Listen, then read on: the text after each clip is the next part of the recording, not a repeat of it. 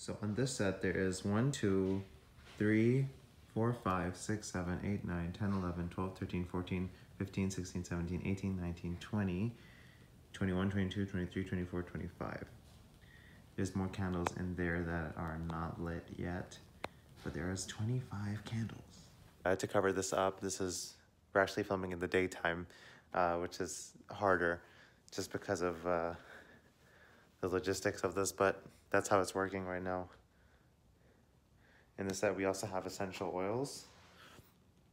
We have essential oils, books, candles, all shapes, all sizes. And my makeup right now is just foundation, but I think we'll stick to just foundation because I have facial hair. I did not want to clean shave, and I would rather just put makeup on top of that. So that's just my own laziness. But I'm excited to film. We'll film in about in an hour. I'm just waiting for my actor and my filmographer to show up, and then we'll start. Good deal. Hi, this is Gudgeon. I played Gudgeon, the guy who needed therapy, and yeah, I'm here for my post-interview.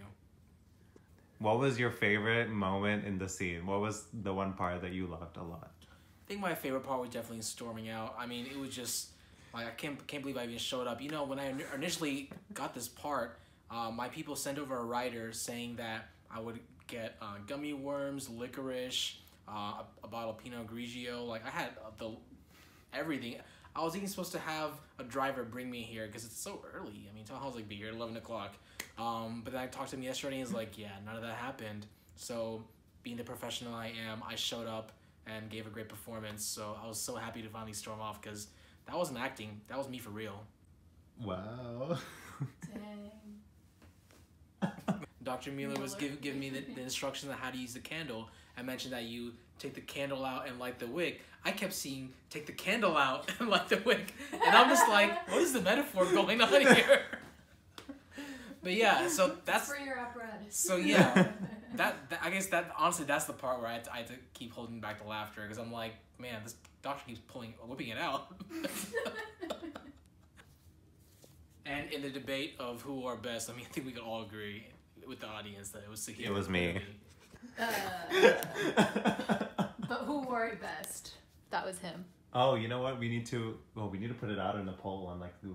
Yeah, because I was just about to say, and Let the me poll, do that. and the poll results show, Yeah. 90 to 10, it is Sahir.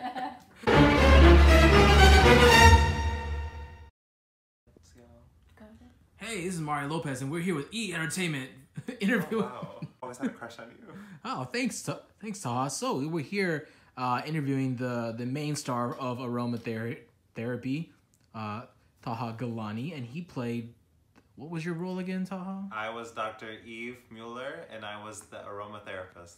In real life, I'm obsessed with candles, so I just thought that I would integrate that into a script where this person is, and you know, Bath and Body Works. Is it Bath and Body Works? What has the aromatherapy line? Bed Bath and Beyond. Bed Bath and Beyond. I get confused between the two.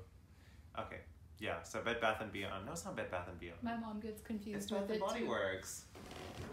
Is it Bath and Body Works? Where is it? There's too many B's. I think it's Bath and Body Works. It's not Bed Bath and Beyond because Bed Bath and Beyond is the bigger store that has more. Yeah, like. Okay. Anyways, now that we've established that, Bath and Body Works. Yeah. So you know, I think we've all had the different products. At least women in general have had aromatherapy products, the eucalyptus lotions and different things, and I've had that as well. And I found it really interesting that there was an aromatherapy line, which is supposed to be therapeutic. You know, you put it on, you use it on your body, and then it's also supposed to, you know, be therapeutic and serve that purpose. So I thought, why not just create a therapist whose sole purpose is to, you know, expense on these products and use them to her benefit to cure her patients. Not cure, I should say, but to treat her patients. This is a good way. I got this from Wig World in Houston for $65. So I better be using this again because I did not just drop that much money. Wow, so when you invest in a character, you really do go all in, Taha. Yeah, although the candles are from the dollar store, so.